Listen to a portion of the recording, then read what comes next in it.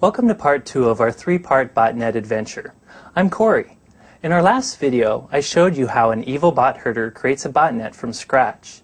This video shows botnet attacks, and part 3 will show you how to defend against bots. Some folks say a botnet is the Swiss Army knife of online crime. Why? Well, let's watch our made-up bot herder, Spike, whip out some of his Swiss Army blades. You'll see why a botnet is the ultimate blended threat.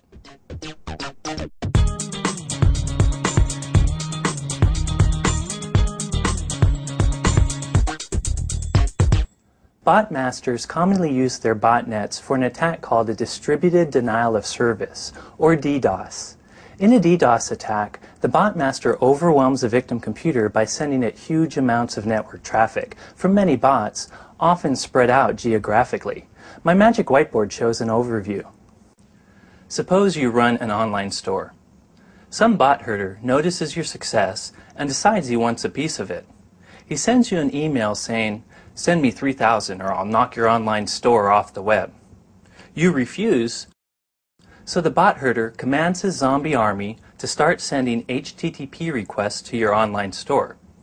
But each bot doesn't settle for one HTTP request. Instead, they each send as many requests as they can, as fast as they can, saturating their network connections, for as long as the bot herder wants.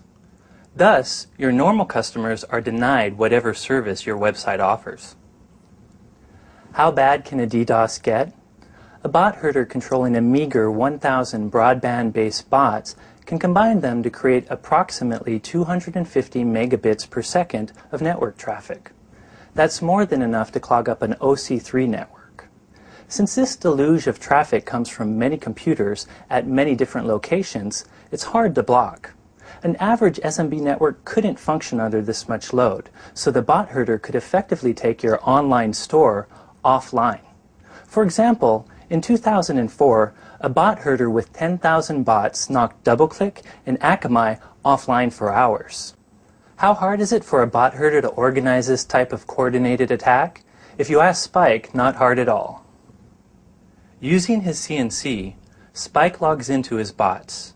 His RxBot variant offers a few different types of DDoS attacks: a ping flood, a SYN flood, a TCP flood, and a UDP flood. These different DDoS attacks generate different types of network traffic, but they all work pretty much the same. For instance, if Spike wants to flood your web server with HTTP SYN packets for 10 minutes, he sends his bot this command. Now his bots are sending your web server a flood of pointless HTTP traffic. Using a packet sniffer, we can see the sheer amount of packets this simple command generates. Notice, RxBot even randomizes the source address of each packet, hiding where this attack really comes from. Spike could easily choke your web server for hours with a moderately sized botnet, and this DDoS is just one example of a botnet attack. If you're a network administrator and you're squeamish, you don't want to see what else Spike does. Next.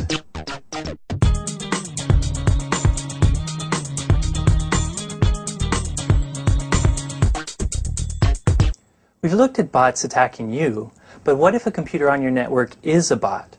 What could Spike do to your zombied computer directly? In short, anything you can imagine, and a lot you probably haven't imagined. For example, bot herders can turn a bot-infected computer into a file server that hosts illegal, pirated software. Or Spike could transform your PC into a web server that masquerades as a legit banking site. He can even enable network services that give him command line control of your PC. Let's see how Spike does that. He begins with a service called rlogin. Rlogin is very similar to Telenet. It enables a bot herder to connect to a remote computer and send commands. Since rlogin is built into RxBot, Spike can easily start an rlogin server on any of his bots. First, he starts a private chat with the one bot he wants to command. He could turn on the rlogin server for all his bots at once, but he only wants to control one for now. So he sends that bot a command to turn on its rlogin server. There, the bot replies telling Spike its IP, username, and rlogin port. To connect to the bot's rlogin server, Spike needs an rlogin client.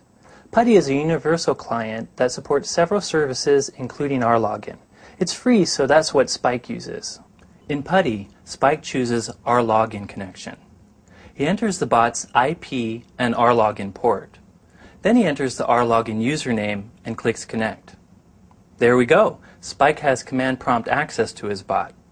The level of control he has over this specific bot depends upon which exploit RxBot used to infect this computer. Using the whoami command, Spike sees that he has full administrator access to this PC. He can do anything he wants. For instance, he can change the administrator password so that he can access the computer and its real owner cannot. Youch! If one of your computers gets infected with the bot, its master could have full control of that machine. Could it get worse? Sure. Spike can also watch everything you do. He'll show you how next.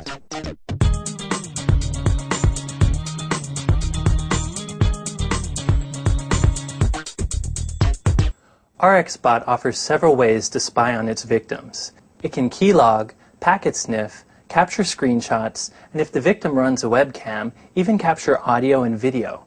Let's watch Spike try a few of these spying features. Here's the keylogger. To keep things simple, Spike only logs the keystrokes of one bot for now. After opening a private chat with that bot, he sends it this command. Now this bot will report all its keystrokes to Spike's CNC channel. Let's switch to the victim's perspective. Sarah, a receptionist, is transcribing notes and Word from some meeting.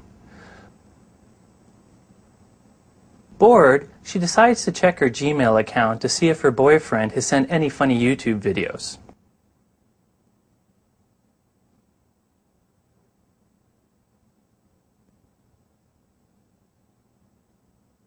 Nope, nothing interesting. Back to transcribing. Uh-oh, nature calls.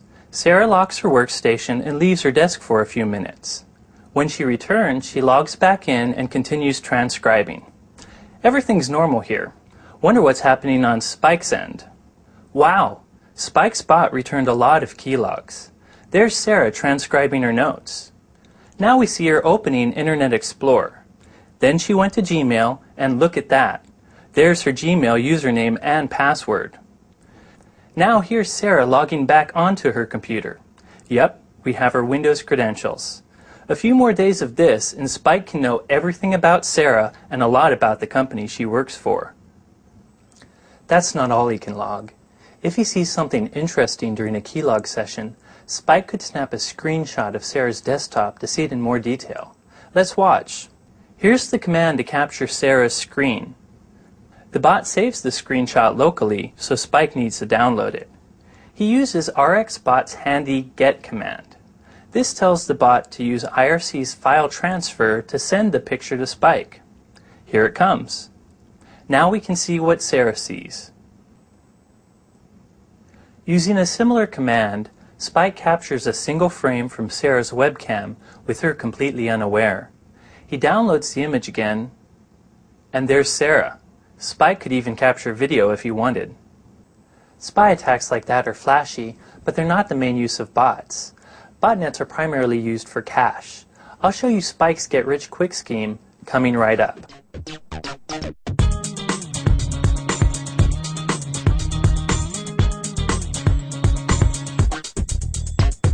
Besides all the nasty stuff you've seen so far, RxBot also allows Spike to install anything he wants on his bot's machines.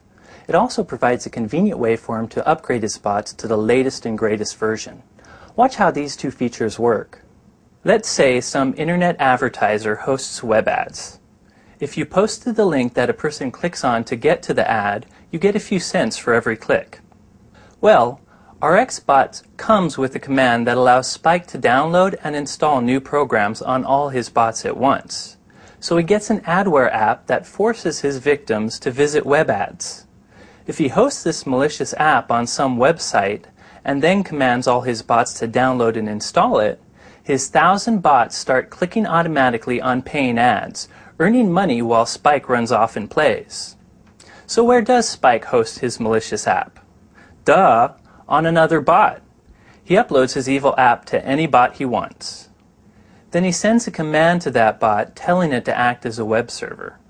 Now he has a website where all his other bots can get his adware surprise. Next, Spike commands his bots to download the newly hosted adware using this command. The first parameter tells his bots what URL to download the adware from. The second parameter tells the bots where to save the file once downloaded.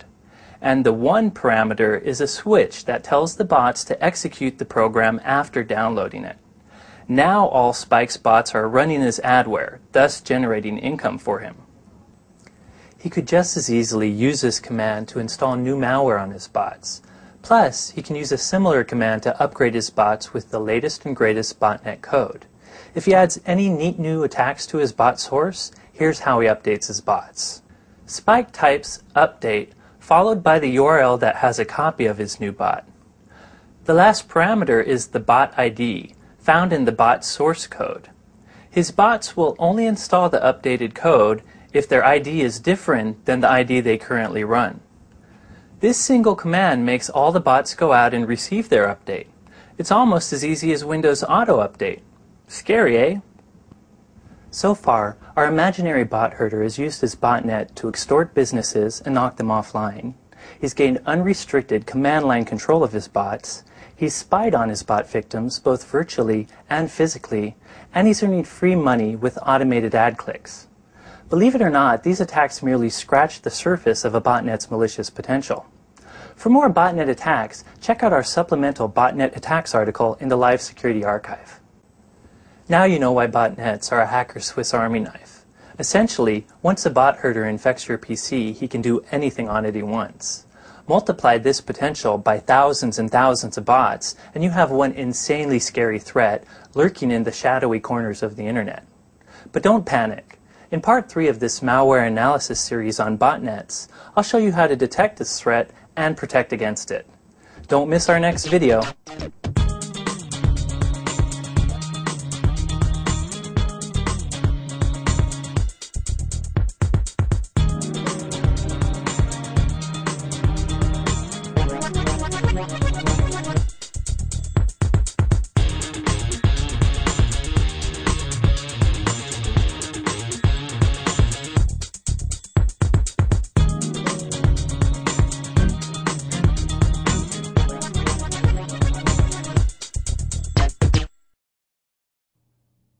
Ah!